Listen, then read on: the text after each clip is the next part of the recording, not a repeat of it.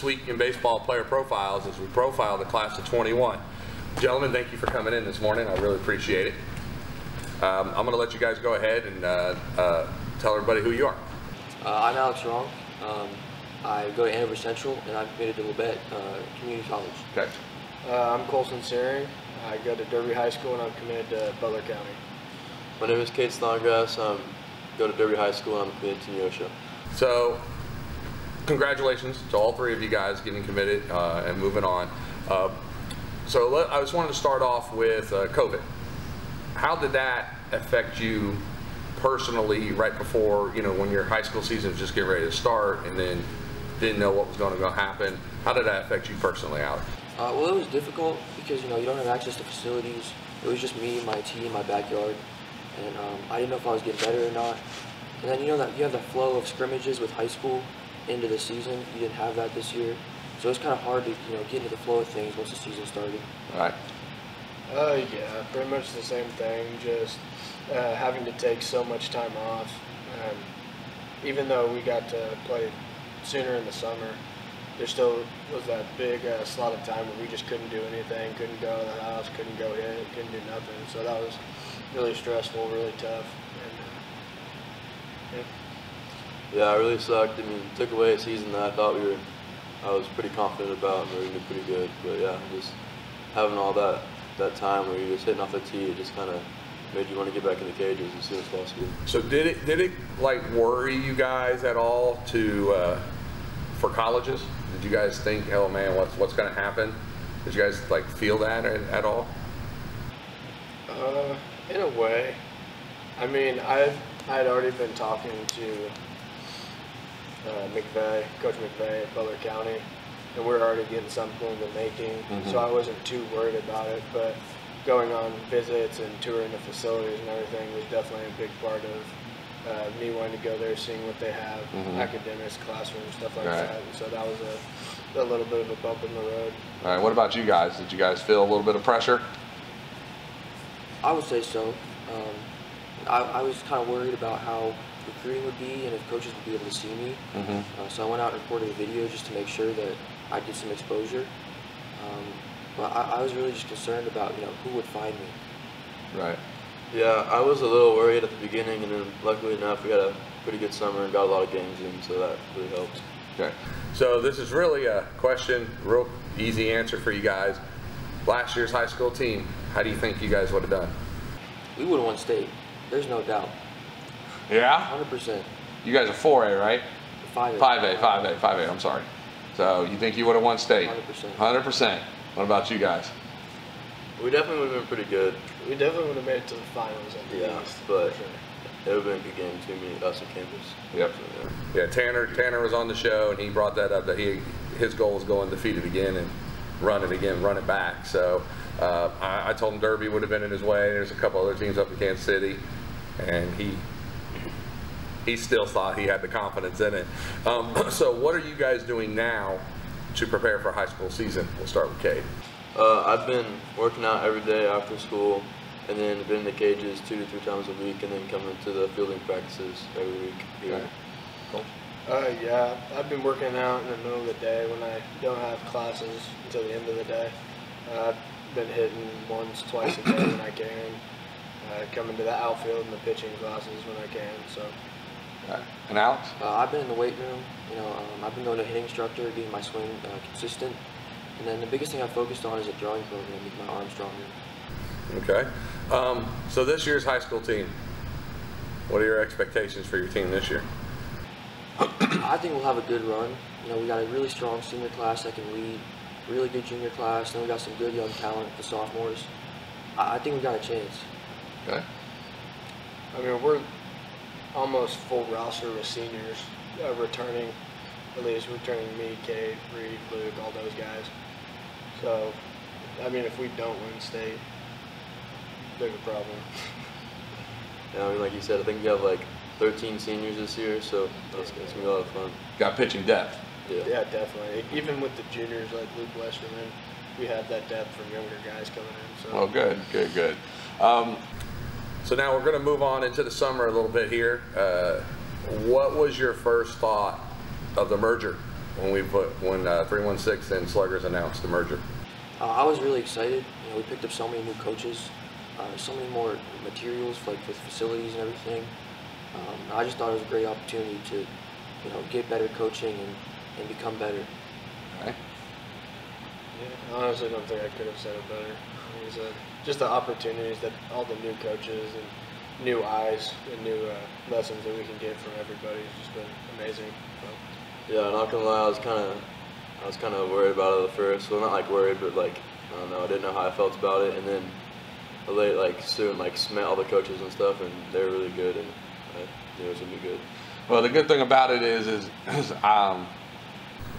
majority of those guys either coached here or played here before with Standiford. So I kind of knew once we put this together, I think it helps us to get back to where we were back in the early 2000s, middle of the 2000s era, to where we are going to start getting the better talent in the area and surrounding areas to come to one place, and so we can go back out and be that dominant team. Because I can tell you this, I mean, I enjoy playing them, but I also hate it, if we lost to them or we beat them, having one team really good, one team okay. I kind of like the idea that, like you guys said, the talent level, once we can merge some players together, I think it increased us, made us better, talent-wise from top to bottom. I do agree with that. So you guys are going to different colleges, okay? So we're going to start Colson. Why'd you choose Butler? Well, the first reason that Butler came up on my map was obviously, Jackson goes there, so I'm like, I might as well look at it. Be a pretty cool school. And Jackson's your brother? Yeah. Okay. Pretty cool school. It's close to home. They have exactly what I want to do in high school or in college. The facilities are great. They just redid their baseball field. The coaches. What really stood out to me was the coaches really had just a winning attitude. Like, if you're not going to work for us, if you're not going to work hard for us, then you're not going to play. And I couldn't ask for anything more from my coaches than that. So. Okay. And Kade, why did you choose Neosho? Ever since I was little, one of my brother's friends went there, so they've always been on my map, and I've always wanted to go there. And they just have a great reputation for getting kids on to the next level, and they have great facilities, and it's just a great place. Okay. And Alex? Well, the biggest thing for me was that they had a really good physical therapy program. And then the dorm rooms are really nice, and Coach Copeland, he was really impressive. That he's a young coach, and he really wants to win. He's going to do everything he can to win, and make us better, play better as a team. Well, I know I told you this right before the show. You realize you're the first player in the 26 years to go to Labette. Yeah. From here, so I expect you to start something. I really do. I mean, you're the first one to get our foot in the door there, and hopefully we can have some guys follow you on in there from here. So I want you to do well. Okay. So speaking of colleges, and where would you like to go after the college you're attending next year? What's your next goal, and what do you plan on studying? I'm not really sure, but I'd like to become a physical therapist. So I'd like to go to a school that can help me get there. Mm-hmm. Whether that be a D2 or D1, I could go to. I would like to go to Southwestern, Oklahoma State after. Okay. That's an option, but as of right now, I'm not really sure. Okay. Obviously, the goal after JUCO is to go to D1. That's part of the reason you go to JUCO, to get better, to get looks at. Ole Miss. Ole Miss? And what do you want to study? Sports marketing. Sports marketing? Okay. And Jay? Yeah, I'm not sure what I want to study after, but I mean, yeah, the goal, like you said, to go to D1, obviously, and my dream school would be Ole Miss too. But. Oh boy, here we go. So we got Derby going to Neosho, Derby going to Ole Miss. All right, that's cool. That's cool with me. I'd like to see that happen. That'd be cool. What advice, and we're going to start with you, Kade, could you give to the class of 22 to prepare for the recruiting process that we're getting ready to start, that we started through already? I mean, just never take like a bunch of time off. Just like always keep getting better, and make sure you put yourself out there on the internet. Make sure you can get seen. Yeah, just put your name out there. Actually email or text or call college coaches, and don't wait for them to text or call you. And just ask them, like, can I send you this? Can I send you this? Hey, could you take a look at this? anything you can do to get looked at by college coaches, the better. All right, Alex. I'd say one of the most important things is making videos, sending that out there. Especially, I don't know when this COVID era is gonna leave, but it's hard for coaches to come and see you. So I think a video is really important. All right. Well, with the JUCOs getting another COVID year, it's kind of put a little damper on some things and making it a little harder. I really thought 21 class was going to be difficult, and obviously we got 42 guys committed, and we might have a few more here soon. 22, I think, is going to be a little bit tougher. How do you guys feel about knowing that you could be walking into a situation next year, normal numbers, let's just say a school carries 36, they might have 40 now, 45 guys in that area because of COVID, because kids can come back another year. How do you feel about that? What do you guys think? I mean, I think it's gonna be a little tougher to get that spot, but I mean, I'm just competitive as the next guy. I'm gonna compete and try to get that spot. Good. Yeah, same thing as Kade. Just go out there, no matter how many kids there are, and just work my butt off. It makes me realize that I got to be more competitive with myself when I'm in the cages in the weight room, because I got to be ready to go when I get there more than ever. Right. Well, I can tell you this, guys. You guys all three will probably have a chance to make all city and all state and all league and all that. Don't stand on that, because when you walk in the door, think about all the people that are there from other states. They're probably all city, all league, all state. So, and college coaches could care less. So keep that in mind. Now shoot for it. Obviously, you want the recognition that you deserve, but don't think that just because you're, like I said, all state here in Kansas or all city, that's going to mean something walking in the door at the next place, because guarantee you those players you're playing with are as well.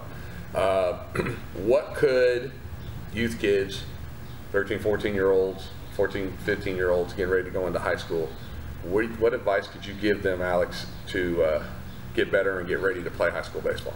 I'd say the most important thing would just be play. Like all sports, the more athletic you are, the better that's going to translate to baseball. Mm-hmm. Have fun, go around, make ginger plays, become athletic. Right. The biggest thing for me was always the mental aspect of the game. You always want to make sure that you learn that and get that instilled, because you'll definitely be ahead of everybody else if you understand the mental game, understand the approach of hitting, everything that goes with that. Good. Yeah, I agree with Coleson on that one. Just a lot, the mental aspect, and just knowing that you're not gonna get a base hit every single time or make the play every single time. Right. Just know. Okay. And the good thing about it, like you guys brought up on the when we talked about the merger and all the opportunities, we have Mind Time Sports here with Ray Beatty. So that's a class that these kids can get into and take with Ray and go over some stuff. That's a good thing.